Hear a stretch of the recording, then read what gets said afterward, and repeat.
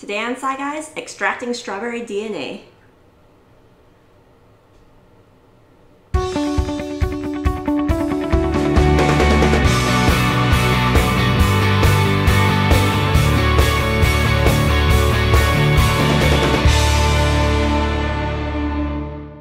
Welcome to Sci Guys, I'm Ryan. And I'm Teresa, and today we'll be extracting the DNA from a strawberry. And then we'll manipulate it and take over the world. Mwahaha. Ooh, that was a really good evil laugh. Thanks. DNA stands for deoxyribonucleic acid, and they're the instructions for how your cells grow, divide, and behave.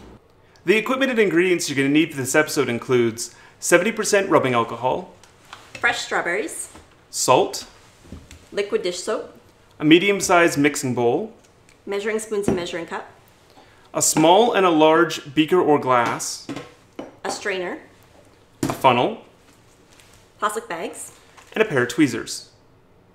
Although we're not dealing with anything hazardous today, it's always a good idea to wear a lab coat or apron to protect from spills and splashes. Also, do not drink any of the solutions created in this episode. To start, we're going to mix a third of a cup of water, a half teaspoon of salt, and a tablespoon of dish soap.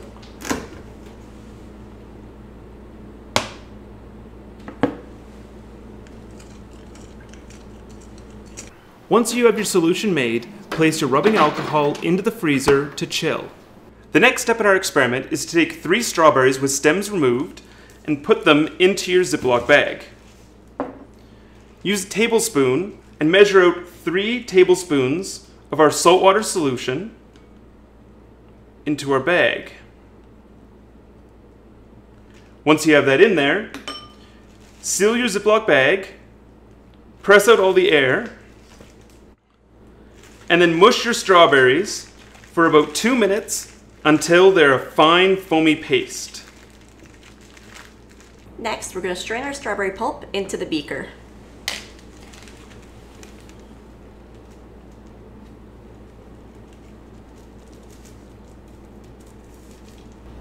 And you're going to use a spoon to push it through.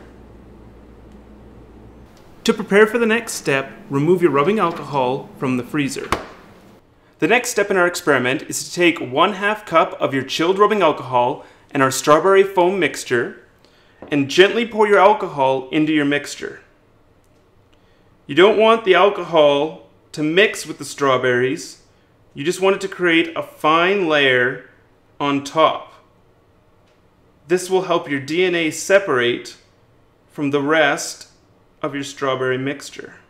Lastly, use the tweezers to remove the cloudy DNA from your beaker. Let's look at this experiment a little closer. DNA stands for deoxyribonucleic acid, and it's a molecule that encodes cells with the genetic instructions used in the development, division, and behavior of all known living organisms and even some viruses. Strawberries are octoploid, which means each cell contains 8 sets of DNA, unlike human cells, which are diploid, meaning they contain 2 sets of DNA. We use strawberries in our experiment because of the large amount of DNA in each cell. Detergent molecules have 2 sides, a head which is attracted to polar water molecules, and a tail which hates water but likes to attach to non-polar molecules. Cells are made up of a phospholipid bilayer, with a polar phospho outside and a non-polar lipid interior.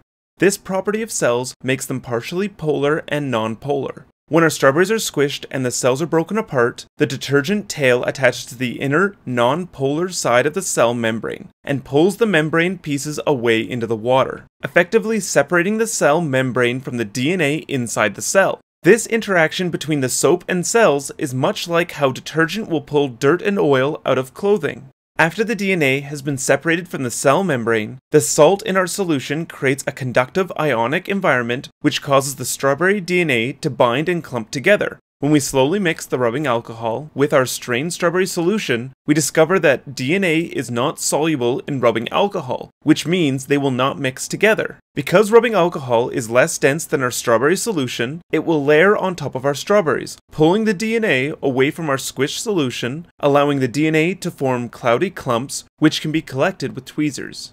That's it for strawberry DNA. Thanks for watching. If you enjoyed this episode, let us know in the comments below and subscribe for future episodes. And be sure to like us on Facebook and follow us on Twitter. And if you have any questions related to this episode, or about science in general, let us know in the comments below or message us on Facebook and we'll try to help you out as best possible. Thanks for watching. Bye! Bye!